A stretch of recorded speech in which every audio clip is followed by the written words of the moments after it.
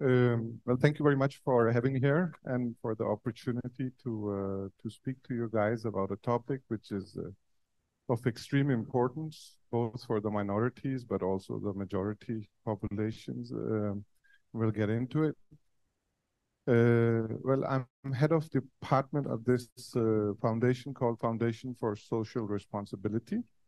It's a Danish organization where we have different, we are a platform for many different voluntarily social projects, 15 of them actually, and here are 10 of them.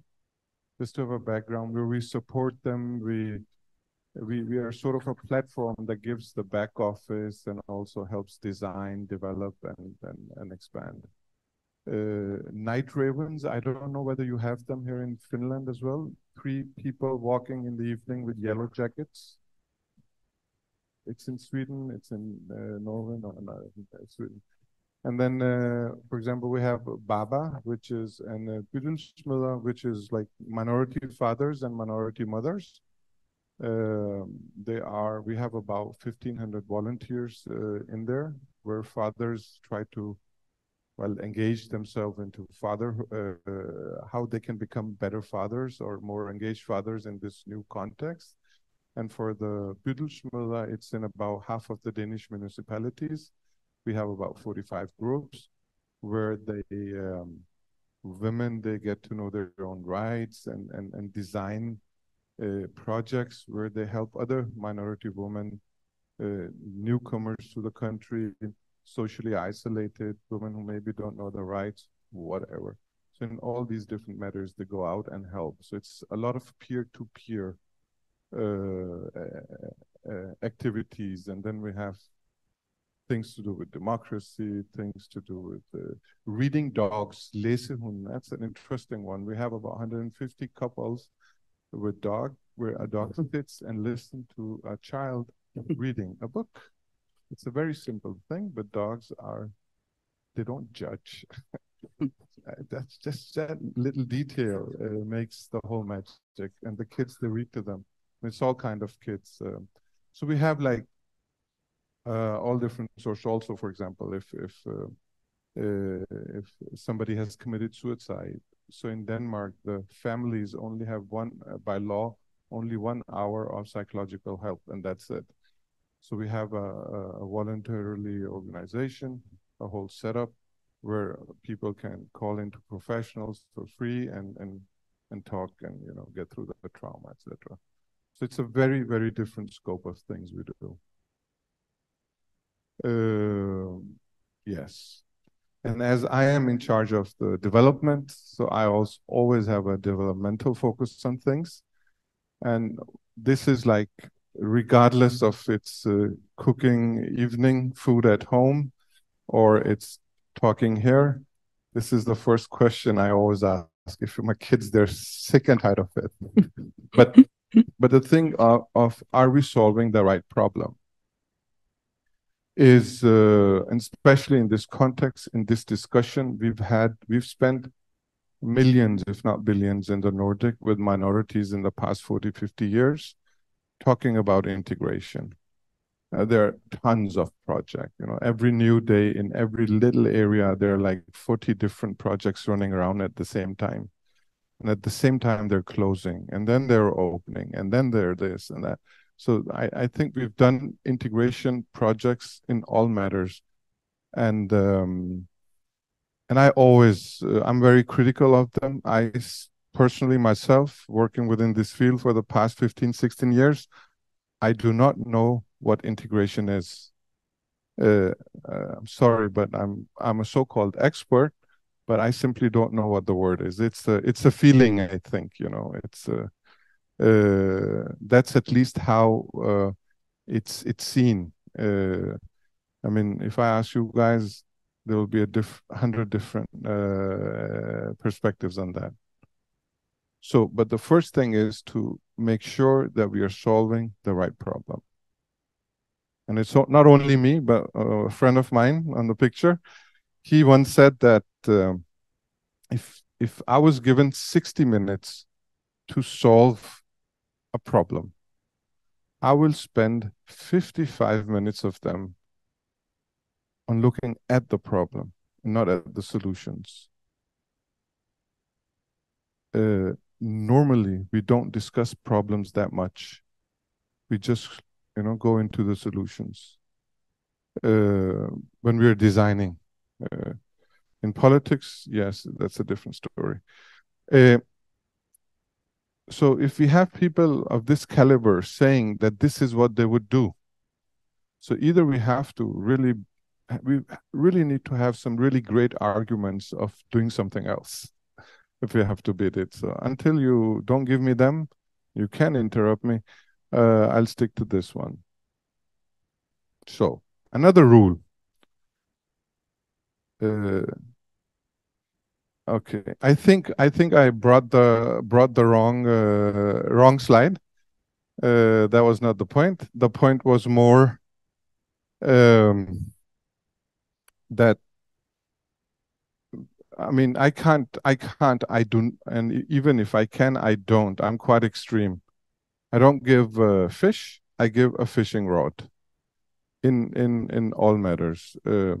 So, and this would be my focus today as well, because I cannot give you a solution because I don't know which problem you're sitting with today and which mood you are in today, whether you had a fight with your husband before coming here or something.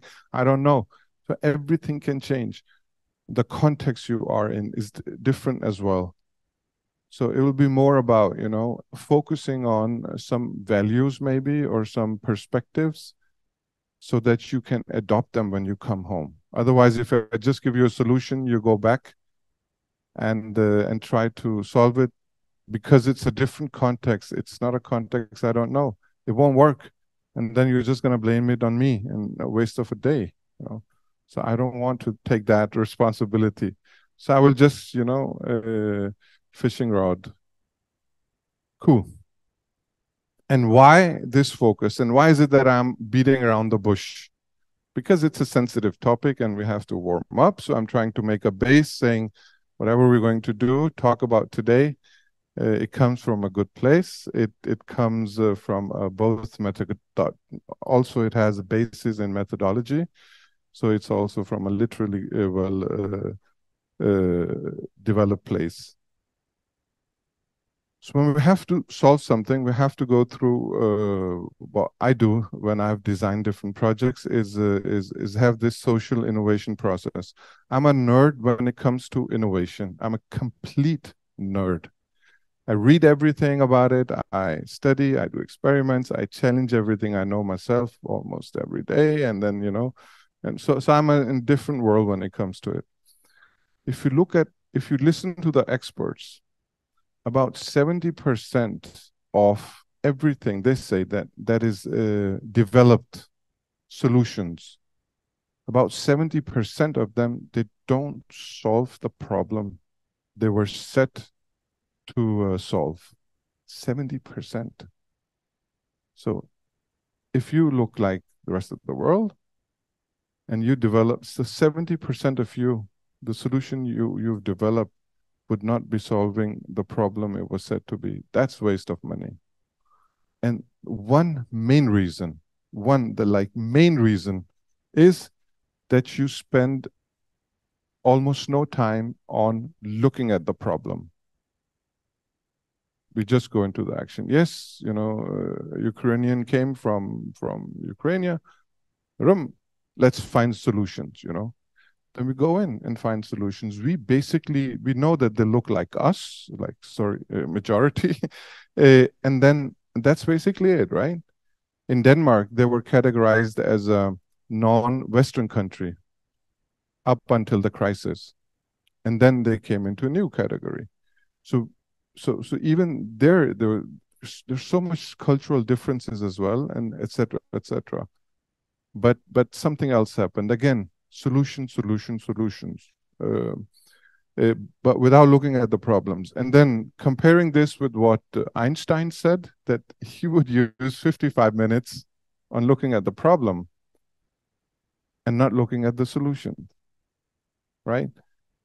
This innovation process model is actually the source is there. It's a book from the Open Book of Social Innovation. You can download it for free online.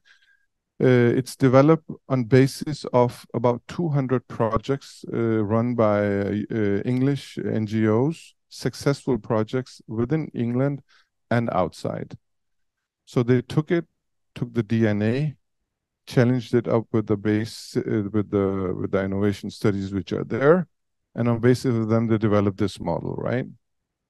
And the whole thing in this model is that the first phase is the magical phase. They spend a lot of time on looking at the problem.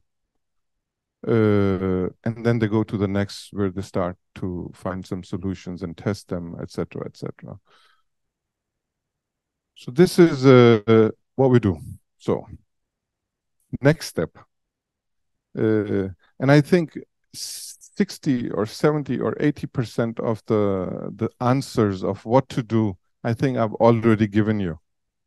Go back, look at your problems, redefine them, phrase them. And then this helps as well. Look at the different perspectives. Which perspective have we been used to look at problems?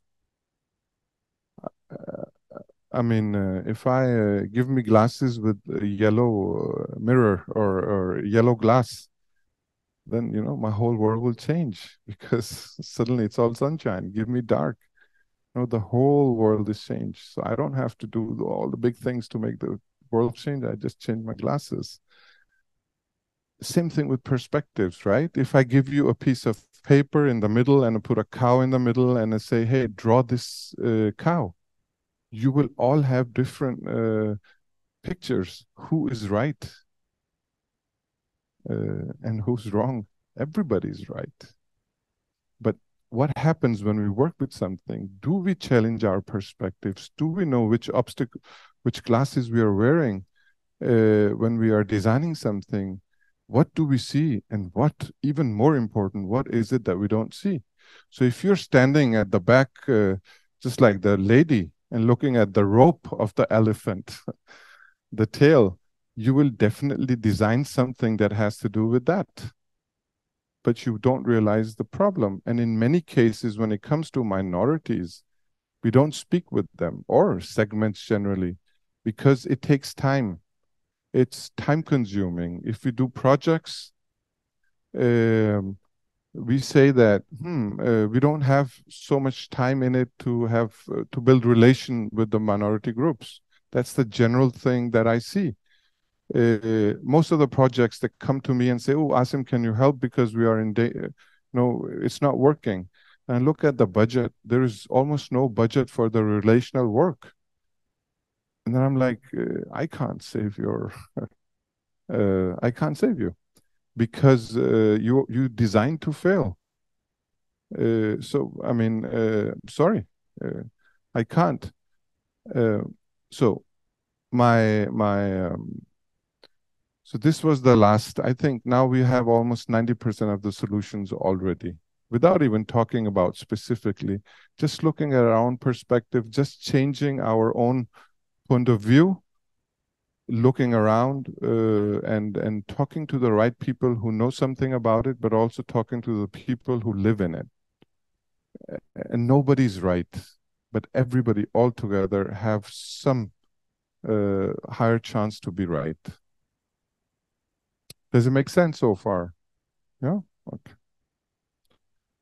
So if we look at migration, we look at the labor policies, etc., we have a couple of problems here in the Nordic, right?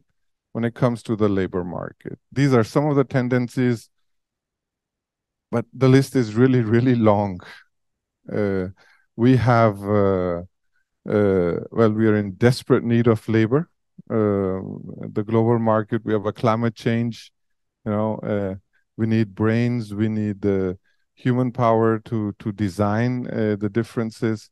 We have challenges with the demographic challenge. I think it's all over Nordic, the same situation.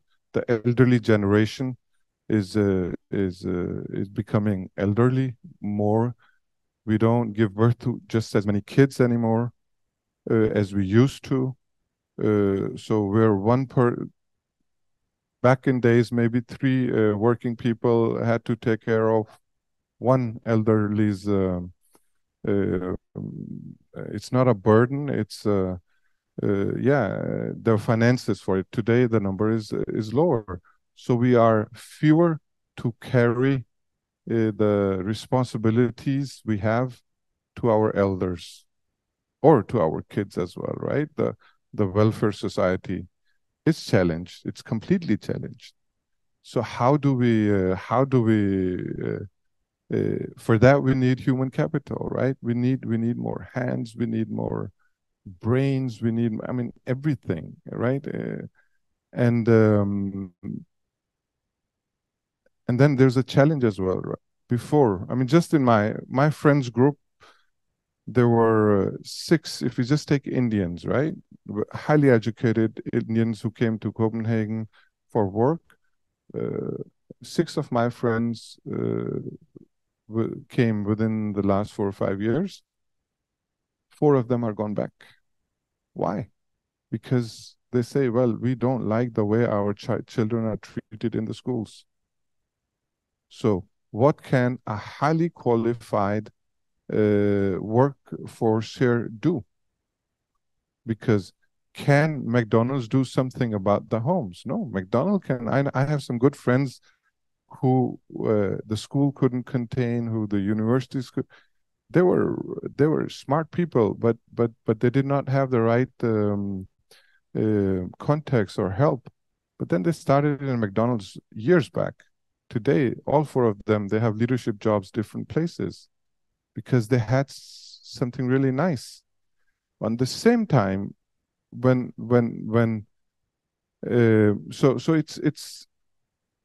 so it's not that everybody's not good and everybody's not bad. It's not like I'm pointing fingers at, this is just different perspective. And we have to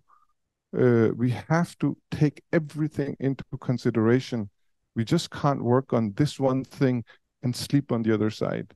And we're not doing it because we try to be welcoming and good people and all that. We're doing it because it's, sorry to say, our ass on stake.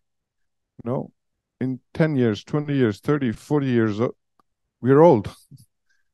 uh, we need to be taken care of. Who, what, or I'd rather say, what do we want us would take care of us? A cold robot picking us up, washing us, or who is it who's doing it? And is it the minorities who are going to do it? We're again looking back at minorities, you know. We're again looking back at minorities to solve these problems, the jobs which we don't want. So every time there's a job miss, a job, yeah, what do you call a miss in a convention or something? Exhibition, right? For minorities, you always have these companies coming up, cleaning this and that, right? Um, Minorities think that, why only this? This is also good, but why only this? What does it say about the majority? And today, Me Too, uh, uh, Black Lives Matter, everything, the world is small. We focus, the kids, the youth, they learn what's going on all other places. And and when they come and meet, they have all that information. So it's not like things used to be. They look at their parents' generation, or many look at the minorities who came in 60s, 70s, and that time when the Nordic countries needed help, right? And they look at how they are doing today. Where are they? Where are the elders in the health sector there, or in the elder? How many organizations work with them, for them? How are they feeling? So everything is integrated. So it's a new world order sort of thing. How much time do I have?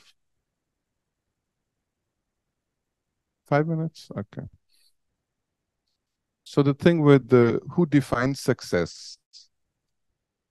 who does it? When I come in a room with two hands and a brain, you guys can look at me and say, that guy is an idiot. He's speaking English, he's this and that. You can just turn me off. And I can talk here, I can do whatever with all the competencies I have. You've written me off because I'm wearing blue pants, and in Finland, you don't wear blue pants, for example, or whatever, right? And then I can do whatever I do. Many of you, most of you are sitting women, you know the game, how it happens. It's 20 years ago. What happened, You came in the room and you could do whatever. Nobody would take you serious, right? It's frustrating. So who defines success? Whose responsibility is that as well? Is it the minority or the majority? And we feel minorities ask questions today, right? If I score, I'm a Dane. If I don't, I'm a foreigner, right? Not only me as a foreigner, but whole local area, the whole city or the whole minorities are bad. But if we have success, only that simple one person is strong, right? So this high level, so it's a huge challenge that we have as employers as well. Retention rate. How do we make sure that we keep people? Today, the competency is high. I've been contacted by many people in the Middle East saying, well, Asim, do you know any doctors? My wife is a doctor. Do you know any doctors who can come and work here? We would give, weeks free travel. They can see, they can this and that. And I was like, take my wife. No, but, but, but the thing is, the world is getting smaller. It's really serious and high tech, And my son, he's 20. He's a professional basketball player. He's never been to Pakistan, where we originally come from. The first time he was about 15 in Dubai. I'm not a big fan of Dubai. We came out of Dubai Mall and he said, Baba, it's the first time I feel home. I'm like, a shopping mall? What? And I was like, what's going on? And he's like, well, I could hear the adhan, the Muslim call to prayers. I could see that, women were covered and they were not covered. They were, all different, and nobody was looking. Nobody was looking at you as if you were weird. And he's 15, and it's the first time he said that. That was shocking. Even if you look at the study, the all literature, everything you look at is 99% on minorities and 1% on the majority. When you look at integration, they are the problem integration projects, right? They have to be. I developed this fatherhood program. I didn't develop it on base of color. I developed it on base of how do you facilitate identity change, in the workforce. I use the theories from there, innovation and all that. Nothing with color. Well, we won prizes on color. The only one we won on dialogue was, that was the one I was proud of. But all the others were not a prize, and I always said that it's not a prize; it's an insult. But I'm not. I'm. This is. It doesn't. It has. It's not a brown thing. Fatherhood is a fatherhood issues. If you look at, for example, I came to Finland to do a speech many years ago, when we were starting to work with the fatherhood programs, and I went to a ministry where we looked at how many Finnish men took Basel leave, paternal leave after work. So the number was here compared to Nordic, right? For the white Finnish men. And for the minority Finnish, the number was here, right? Just so for the Danish white, it was here. And for Danish minorities, it was here. Swedish white, it was here. Swedish minority, it was here. So minority men in Sweden were much more like Swedish men in Sweden compared to the same Somali father with the same, maybe from the same village in Somalia, but brought up here. He looked more like his Finnish friend rather than his Somalian friend in Sweden. See what I mean? Because we are so color blinded or too color focused, we solve the wrong problems. And then you have this white innocence, right? Ugh, very uncomfortable. Just one of the finest things. It's a phenomena based on the well-intentioned understanding that issues of racism, racialization are no longer relevant. It belongs to the past. Nazism, colonialism, we have moved away from it. Therefore, it makes sense to talk about cultural, religious, and ethnic differences. You know, let's clean the table, put a new sheet on, and then just pretend that everything is beautiful. You know, we know that as well. We've done it. We've been through it, everybody. and it's really, really important. Here in America, we don't do these studies in Nordic countries, but in States we do, in UK we do, and in South Africa we do. And there, last year, I think there was a report saying the white majority's point of view on the black communities in USA was in general that they are lazy, the ones who haven't made it. They're lazy. And then they made some pictures of these slave owners' farms saying the same thing, that you have to really beat these slaves harshly and be after them because they're black and therefore they are lazy. Wow. You know, so many years through, same thing happening. Colonization, all these things, they do matter. They form our prejudice. We have to look, we have to change our glasses, is my point. And that's my perspective on this one. Just getting into the solutions, insist, yes, insist on this reflection, insist on the perspectives, and insist on being within this. Because we have so many examples, we could keep on going it, but just basic. And it's a simple message. It's not hardcore statistics. I could come up with you, make a presentation on numbers, figures, facts, and all that. Forget about it, because integration is a feeling thing. It's never been about facts. So if we want to solve it, we also have to go out. And statistics, I think it was Winston Churchill who said that there are lies, and then there are greater lies, and then there are statistics. You know, so you can use numbers as you want. This, I think, try to find your blind spots and add it with all the other perspectives as well. And then I think there will be something good. And then buy the book, which is called, it's in Danish, just came out. I have nothing to do with it. I don't get any money by it or nothing. It's just what I've said is some of what they say. They also come out with solutions based on schooling and high school, et cetera, within the pedagogical field. But I think you can transfer the same key learnings into all different matters. So that was it.